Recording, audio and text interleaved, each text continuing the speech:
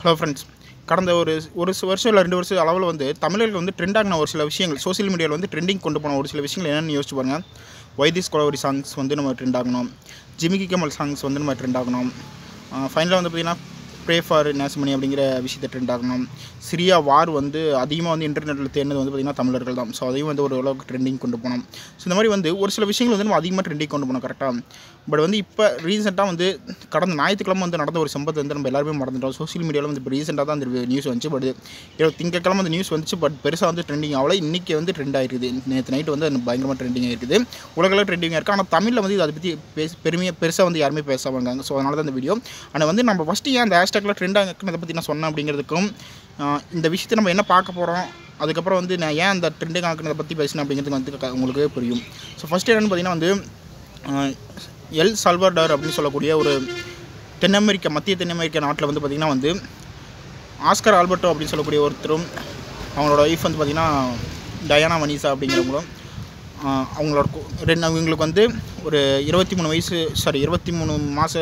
மாதத்தில் வந்து ஒரு குழந்தையும் இருக்குது, வலேரியா அப்படின்னு சொல்லக்கூடிய ஒரு குழந்தை. ஸோ இவங்களோட ஆசை என்னென்னு பார்த்தீங்கன்னா வந்து அவங்க ஆஸ்கர் ஆல்பர்ட்டோ அப்படின்னு சொல்லக்கூடிய அவங்களுக்கு வந்து மிகப்பெரிய ஆசையை வந்து தான் குழந்தைக்கு வந்து ஒரு சொந்த வீடு கட்டணும், லைஃப் நல்லா செட்டில்டாக கொண்டு வரணும், அந்த குழந்தை வந்து நம்ம படக்கூடாது அப்படிங்கிறதான்.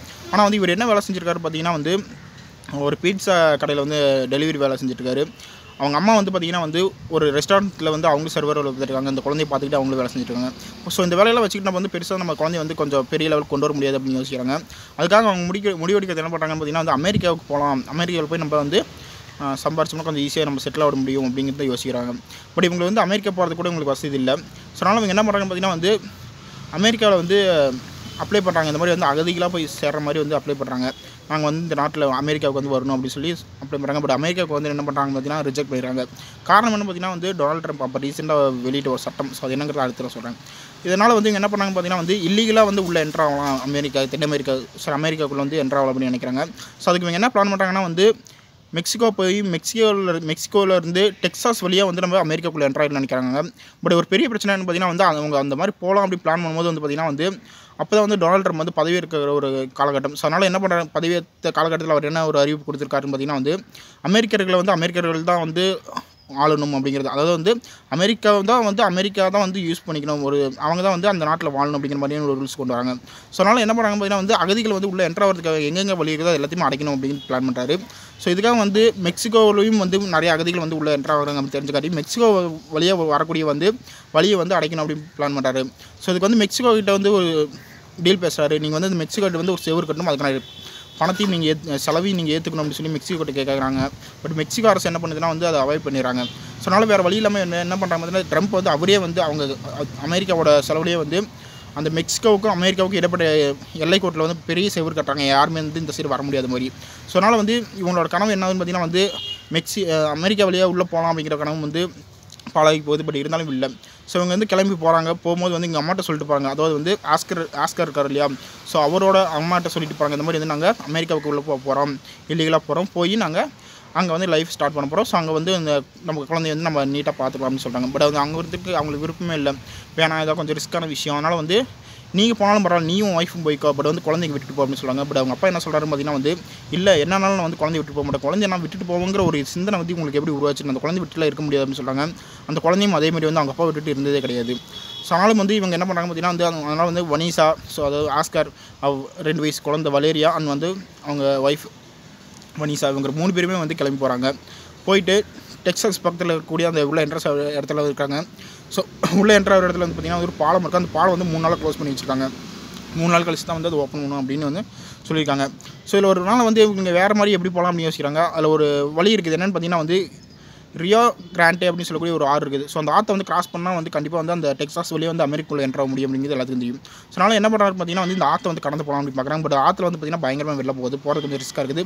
நிறைய அகதிகள் அங்கேயும் இருக்காங்க அந்த வழியில் போகலாம் அப்படிங்கிறது. பட் யாருமே போகல, எல்லாருமே வந்து அங்கேயும் வெயிட் பண்ணுறாங்க. ஆனால் வந்து இந்த ஆஸ்கருக்கு வந்து பொறுமை பத்தல. அதனால் வந்து நான் கண்டிப்பாக போய் ஆகணும், மகளுக்காக நான் போய் ஆகணும்னு சொல்லிட்டு போகிறதுக்காக பிளான் பண்ணுறாரு. என்ன பண்ணுறாங்க பார்த்தீங்கன்னா வந்து ஃபஸ்ட்டு வந்து ஒரு சின்ன படகுல வந்து அவர் குழந்தைய கொண்டு போய் அந்த அடுத்த கரையில் கொண்டு போய் விட்டுட்டு திரும்ப வந்து மனைவி கூட்டிகிட்டு போகலாம் அப்படின்னு நினைக்கிறாங்க. பட் வந்து அவங்க மனைவி வந்துட்டு வேணாம், ஆற்றுல இருந்து ரொம்ப ரிஸ்க்கான விஷயம் வேணும்னு சொல்லி சொல்கிறாங்க. பட் இருந்தாலுமே இவர் கேட்காம தன் குழந்தைய வந்து உட்கார வச்சுட்டு போகிறாரு. அண்ட் வெற்றிகரமாக போய் அந்த பக்கம் சேர்ந்துடுறாங்க. வனிஷாவுக்கு ரொம்ப சந்தோஷம், சரி போயிட்டாங்களே அப்படின்னு சொல்லிட்டு. ஸோ அதேமாதிரி அவர் என்ன பண்ணிட்டாருன்னு பார்த்தீங்கன்னா வந்து குழந்தைய அங்கே விட்டுட்டு இங்கே வரும்போது என்ன ஆயிடுச்சு பார்த்தீங்கன்னா வந்து குழந்தை வந்து தான் அப்பா விட்டுட்டு போகிறாரோ அப்படின்னு நினச்சி. ஸோ அவர் போய் படகுல வந்து அந்த குழந்தைய அங்கே கரையில் இறக்கி விட்டு திரும்ப தான் மனைவி கூட்டிகிட்டு வரதுக்காக இந்த வழியில் வராரு. திரும்ப அதே வழியில் திரும்ப வராரு. அந்த குழந்தை வந்து தான் அப்பா தன்னை விட்டுட்டு போகிறாரு, இதில் ஆற்றுல படகுல போகிறாரு, தன்னை விட்டுட்டு போகிறாருன்னு நினச்சிக்கிட்டு அந்த குழந்தை முடிஞ்சுனா வந்து வேகமாக ஓடி வந்து அந்த ஆற்று தண்ணியிலே விழுந்துருது. ஸோ இவரும் வேறு வழி இல்லாமல் அந்த குழந்தை காப்பது தண்ணிக்குள்ளே இவரும் குதிக்கிறாரு. குதிச்சுன்னா என்ன ஆகுதுன்னு பார்த்தீங்கன்னா வந்து ஆற்றுல வந்து வெள்ளம் பயங்கரமாக வந்துருச்சு. ஸோ அவனால் வந்து குழந்தை காப்பாற்ற முடியல. தரசில் என்ன பண்ணுறாரு, தன் குழந்தைய வந்து கையில் பிடிச்சிட்டாரு.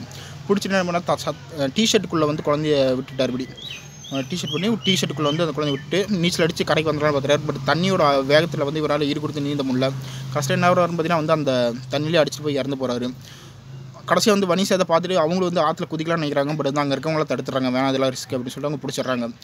ஸோ சப்போஸ் அவங்களும் இருந்தால் அவங்களும் இந்த மாதிரி இறந்து போயிருப்பாங்க. ஃபைனலாக என்ன பார்த்தீங்கன்னா வந்து அவங்கள வந்து அதுக்கப்புறம் வனிஷா போய் திரும்ப அந்த அவங்க நாட்டிலே வந்து சொல்கிறாங்க இந்த மாதிரி போயிட்டாங்க அப்படின்னு சொன்னால் திரும்ப வந்து டெக்ஸாஸில் வந்து போலீஸில் தேடுறாங்க. தேடி கடைசியில் ரீசெண்டாக இப்போ திங்கக்கிழமை வந்து என்ன பண்ணிக்கிறாங்க பார்த்தீங்கன்னா அவங்க வந்து இறந்து போன அவங்களோட ஃபோட்டோ வந்து வெளியே இருக்குது. ஸோ அவங்க அப்பா வந்து பிளாக்ல டிஷர்ட் போட்டிருக்காரு. அதுக்குள்ளேயே வந்து 2 வயசு குழந்தையும் இருக்குது. அந்த குழந்தை வந்து அவங்க அப்பா வந்து இறுக்கி பிடிச்சிருக்க மாதிரி அந்த ஃபோட்டோ ரிலீஸ் இருக்குது. ஸோ அது வேர்ல்டு லெவல் வந்து ரொம்ப ட்ரெண்டிங்கில் இருக்குது. ட்ரெண்டிங்கில் இதை விட வந்து உலகில் வந்து ஒரு சோகத்தை ஏற்படுத்தியிருக்கு அப்படின்னு சொல்லலாம். நான் ஏன் வந்து இப்போ இந்த ஹேஷ்டாக் சொன்னேன் அப்படின்னு பார்த்தீங்கன்னா வந்து அவ்வளோ விஷயத்தை வந்து நம்ம ஹேஷ்டாக் வந்து இப்போ பார்த்தீங்கன்னா ஒரு சாங்ஸில் வந்து நம்ம ட்ரெண்டிங்கில் கொண்டு வந்து பெரிய லெவலில் கொண்டு போனோம். ஆனால் வந்து இந்த மாதிரி அகதிகள் வந்து கஷ்டப்பட்டு வேறு நாட்டுக்கு போகிறாங்க, அவங்களுக்காக வந்து ஒரு ஹேஷ்டாக் வந்து நம்ம ட்ரெண்ட் பண்ணணும் அப்படிங்கிறதுக்காக தான் வந்து நான் வந்து ஃபஸ்ட்டு அந்த ஹேஷ்டாக்லாம் சொன்னேன். ஸோ அது இது மெயின் கான்செப்ட் நான் என்ன சொல்ல வரேன்னா வந்து அந்த வலேரியா அப்படின்னு சொல்லக்கூடிய அந்த 23 மாத குழந்தை. ஸோ அந்த குழந்தைக்கு வந்து தெரியாது தான் அகதிங்கிறது தெரியாது, எந்த நாட்டுக்கு போகிறோம் என்ன பண்ணுறோம் எதுவுமே தெரியாது. அவங்களுக்கு தெரிஞ்சதெல்லாம் வந்து அம்மா அப்பா அது மட்டும் தான் அந்த குழந்தைக்கு தெரியும். ஸோ அந்த அப்படி இருக்கிற ஒரு சுச்சுவேஷனில் கூட வந்து அந்த அகதியாக வந்து அந்த குழந்தை இறந்து போயிருக்குது.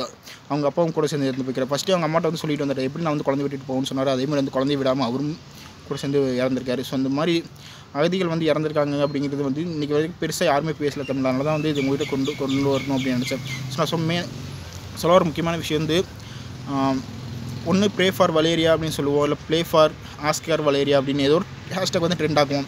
இங்கே நம்ம ட்ரெண்ட் ஆகிறதுனால இது என்னடா பெரிய மாற்றம் வரப்போகுது அப்படின்னு யோசிச்சிங்கன்னா வந்து நீங்கள் யோசிச்சு பாருங்களேன். நம்ம வந்து ஜல்லிக்கட்டுக்கு பண்ண ஒரு போராட்டம் தான் வந்து டொனால்டு ட்ரம்ப்புக்கே போச்சு. ஏன் வந்து டொனால்டு ட்ரம்ப் வந்து இங்கே மோடிக்கிட்ட கேட்குறாரு, ஏன் வந்து தமிழ்நாட்டில் ஒரு பெரிய ஒரு போராட்டம் நடக்குது, ஏன் பீட்டா அமைப்பை வந்து எதிர்க்கிறாங்க அப்படின்னு சொல்லி ஒரு கேள்வி கேட்டாங்க.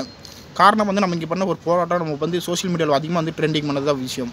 ஸோ அதே மாதிரி வந்து இப்போ நம்ம பண்ண போகிற அந்த ப்ரே ஃபார் வலேரியாவோ இல்லை ப்ளே ஃபார் ஆஸ்கர் வலேரியா அப்படிங்கிற ஒரு ஹேஷ்டாக் உருவாக்கணும் அப்படின்னா வந்து அது ட்ரெண்டிங் ஆகும். ட்ரெண்டிங் ஆச்சுன்னா வந்து இது வந்து அமெரிக்காவுக்கு வந்து ஸோ நம்ம கொஞ்சம் பெரிய ஒரு ரிஸ்க்கான விஷயம் தான், கொஞ்சம் க்ரேஸியாக இருக்கலாம். பட் இருந்தாலும் வந்து நீங்கள் யோசிச்சு பாருங்கள், ஜல்லிக்கட்டு போகிறதுனால நம்மளால் பண்ண முடிஞ்சு வந்து இதுவும் பண்ண முடியும் அப்படிங்கிறதுனால தான் வந்து நான் எங்கள்கிட்ட இவ்வளோ தூரம் கேட்டுருக்கேன். இந்த ஒரு ஹேஷ்டாக் உருவாக்கி அது வந்து ட்ரெண்டிங்கில் கொண்டு போவோம். இது வந்து அமெரிக்க பிரசிடென்ட்டுக்கு அதில் கேட்டால் அவங்க வந்து அகதிகளுக்கான வழி திறந்து விடணும் அப்படிங்கிறது தான் என்னோட ஆசை. அதனால தான் வந்து நான் அந்த மாதிரி சொல்லிட்டு இருக்கேன். பட் வந்து என் சேனல் இருக்குது வெறும் 130 சப்ஸ்கிரைபர் தான். நீங்கள் வந்து பெருசாக அளவுக்கு ட்ரெண்டிங் பண்ணுவீங்களா, இத்தனை பேர் பார்ப்பீங்களா, என்ன இவ்வளோ நேரம் பார்ப்பீங்களா என்னன்னு கூட எனக்கு தெரியாது. பட் எனவே இந்த வீடியோ இது வரைக்கும் பார்த்துருந்தீங்க அப்படின்னா தயவு செஞ்சு ப்ரே ஃபார் வலேரியாங்கிற ஒரு ஹேஷ்டாக் வந்து ட்ரெண்ட் ஆக்குவோம். இல்லை வந்து நீங்கள் 4 பேர்கிட்ட இந்த வீடியோ பற்றி நீங்கள் இந்த வீடியோ பற்றி சொல்லணும் போல வந்து அவங்க இறந்து அந்த குழந்தைய பற்றி சொல்லுங்கள். ஒரு அகதியாக அந்த மாதிரி வந்து அமெரிக்கா உள்ளே போன ஒரு குழந்தை இறந்துருச்சு அப்படிங்கிறத பற்றி பேசுங்க. ஸோ இதை மட்டும் சொல்லணும்னு நினச்சேன். அவங்களோட ஆத்மா சாந்தி அப்படின்னு சொல்லிட்டு இந்த வீடியோ முடிக்கிறேன். ஸோ நெக்ஸ்ட் அடுத்த ஒரு கான்வெர்சேஷன். நன்றி, பை.